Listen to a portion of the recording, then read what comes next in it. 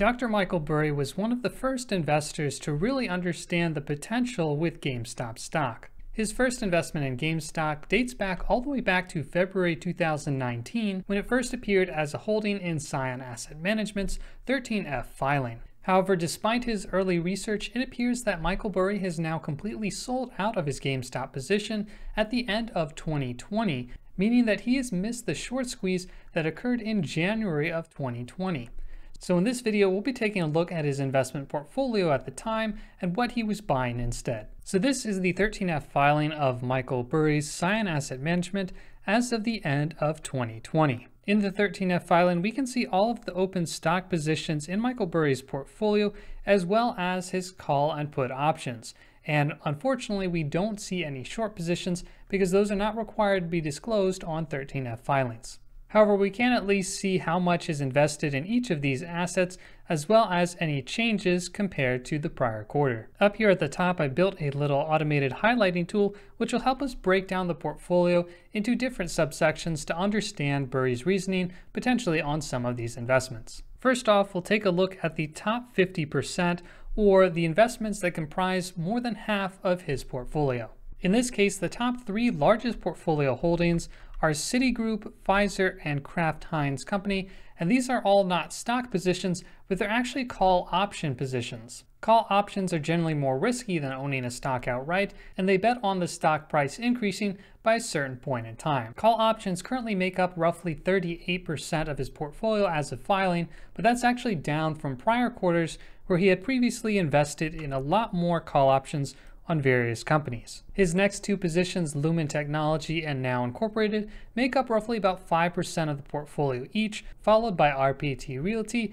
which makes up about 4% of the portfolio. And of those top positions, it's worth pointing out that both Citigroup, Kraft Heinz, as well as Now Incorporated are all new positions added to the portfolio as of the most recent quarter. Other new positions added to Burry's portfolio between October and December of 2020 include Wells Fargo, the Geo Group, Molson Coors Beverage, CoreCivic, Holly Frontier Corporation, Ingalls Market, SunCoke Energy, and Ares Capital Corporation. So put another way, about half of his current positions are positions that are new and were initiated in the last 3 months. And while Burry did add 11 new positions in this quarter, he also sold out of his stake in 21 positions from the previous quarter as well. And if you followed Burry's portfolio for some time, this isn't something that's too surprising, as he does have a relatively high level of portfolio turnover, meaning that unlike traditional buy and hold investors who typically hold for longer durations of time, at least a year, it doesn't appear that Michael Burry has any hesitation when it comes to selling a position if he sees an opportunity that appears more attractive to him. And one of those positions that Burry sold was actually GameStop stock. And this is interesting because Burry was one of the first investors to see the potential for GameStop as an undervalued, really a deep value stock that had the potential to benefit from the cyclical console cycle as well as a potential transition in the future. Now, I first purchased GameStop shares myself in my own portfolio back in 2018. So when I heard that Burry had initiated a position in his portfolio in 2019, that was exciting news, at least as a shareholder. As someone who's been following GameStop stock over the last 3 years or so, I can say that most investors who invested between 2018 and 2020 did so on the fundamental thesis. They believed the business was undervalued based on fundamentals of the company. With an upcoming console cycle, the new cash flows could be used to rejuvenate the company, as well as potentially fund a transition to a more digital and e-commerce focused business. Given the extremely high short interest, over 100% of float, a short squeeze was always a possibility, but it never was the primary driving factor for most of these investors, though it did present the potential opportunity for asymmetric upside if a short squeeze were to occur. And a short squeeze ended up being exactly what happened in January of 2021, when GameStop stock exceeded $400 per share and likely would have gone significantly higher if brokerages didn't step in and restrict retail buying. Now, looking at GameStop stock's price chart, the highest it traded in 2020 was, I think, roughly around $24, but then closed around $20 and ended the year at roughly $19. So my best guess is that Michael Burry liquidated his GameStop position for about $20 per share. Had he held on, he would have had the potential to sell his shares for over 16 times what he sold them for if he sold during the peak of the short squeeze. Even if he held onto those shares through February of 2021, they would still be worth double what he likely sold them for. So was this a mistake by Michael Burry? Well, in hindsight, you could arguably say yes. By selling out early, he missed the asymmetric opportunity of a short squeeze, which honestly likely will be the only one of this magnitude that we'll see in our lives. No other company I've seen has had such a high short interest as a percentage of float, where more shares were shorted than actually existed in the market, creating the ultimate melt-up scenario for short sellers. On the other hand, Burry likely purchased most of his position at a cost basis at or under $5 per share. If he did so, his sale represented a 300% return, or quadrupling his money in just over a year. Those are fantastic returns on their own, so it's hard to blame him for taking a profit. In fact, there's a good quote from his 2001 shareholder letter, which he says, "I certainly have proven no ability to pick tops, and I do not anticipate attempting such a feat in the future." With that in mind, Burry selling out of his GameStop position doesn't seem too out of line with his investment philosophy. For Michael Burry, he makes most of his money buying undervalued stocks when they're relatively cheap, and then selling them when they're at a fair value. In this case, he likely misses some of the potential upside if a stock continues to run potentially above fair value, but that's not how he invests. And while Burry did trim out his GameStop position, the portfolio hasn't suffered entirely. Burry's portfolio in 2021 has done quite well up to this point, up 14% compared to 5% increase in the S&P 500 over that same period in time. Some of his best performing positions over that period include Now Incorporated, Discovery Communications, and Designer Brands. If we take a look at the portfolio return by holding, you can see that those three components make up about 6% of that total 14% return.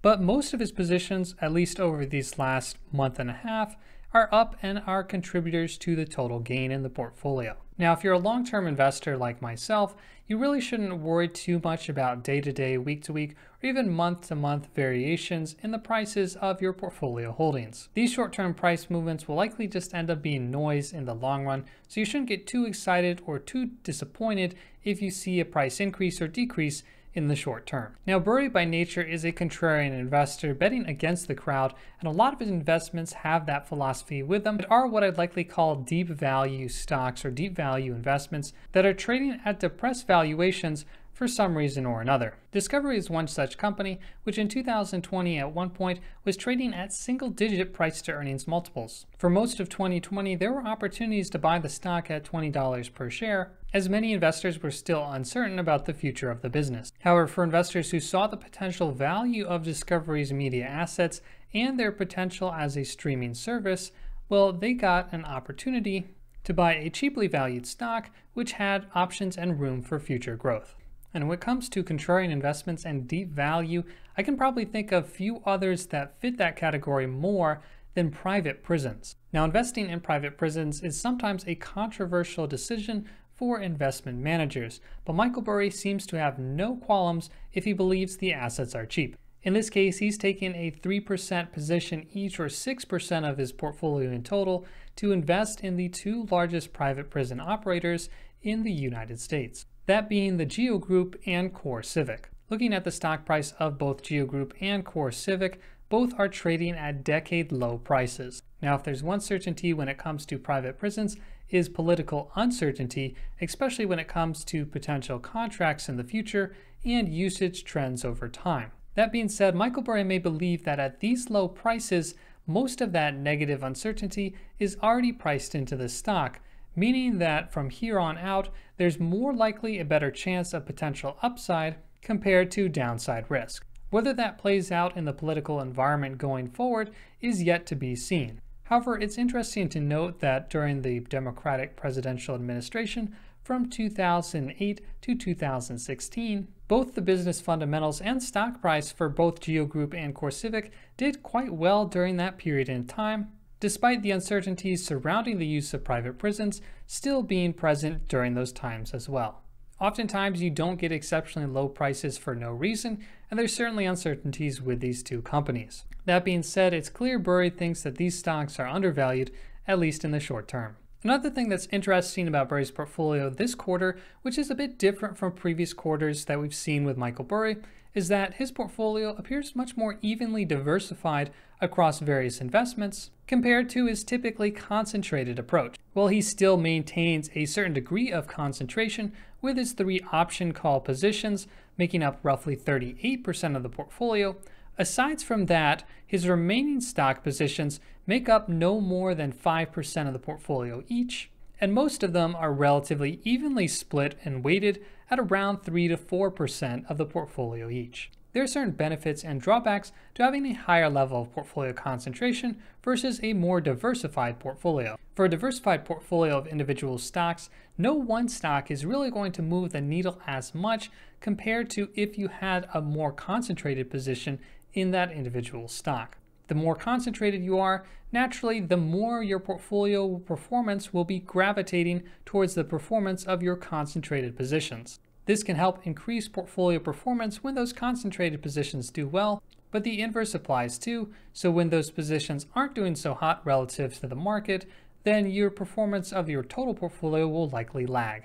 Regarding sector concentration, relative to the S&P 500, Burry is more concentrated in financials, consumer staples, real estate, and energy relative to the index. His allocation to the information technology sector is only at roughly 4% of his portfolio compared to the index weighting currently at around 22%. Given this, Burry's portfolio will likely see a positive benefit from rising interest rates in the future, which should benefit financials. On the other hand, if interest rates remain low, we could continue to see elevated valuation levels for many tech stocks, where much of that valuation is based on expectations for future growth discounted at a lower interest rate. In that scenario, Burry's 4% weighting to tech might be a bit underexposed, though this is a calculated risk he's likely considered. Overall, Burry's portfolio definitely looks like a portfolio of a value investor. Now, the only stock in his portfolio that I actually own currently is Ares Capital Corporation, currently the smallest portfolio position in Burry's portfolio at just about 1% of the portfolio. Ares Capital is a business development company, and they provide loans to middle market private companies that may not have access to capital markets as larger corporations do. Investors in ARK and most business development companies don't look for share price appreciation as the way to get returns, although if you buy at a low enough price, you can achieve that. The main way investors in companies like ARK make money is through the dividend payments that are passed on to shareholders. In this case, ARK is currently paying roughly a 9% dividend yield, which is quite high, but there are risks involved. Should those underlying businesses have issue paying back their loans, you could see loan write-offs or loan losses, which would impact the underlying loan portfolio that Ares Capital has. From the stock price chart, you can see that there was a lot of uncertainty back during March of 2020 when it was unsure whether these companies would have the ability to pay back these loans. Prices dropped as low as $8. I remember making my initial purchase around between $10 and $12 per share. The logic being at the time that at those lower prices, much of the loan losses may already be priced into the stock, and so even if some companies are unable to pay back, the value of the remaining loans and that interest cash flow should be higher than that $10 to $12 per share. Perhaps Michael Burry was thinking this as well,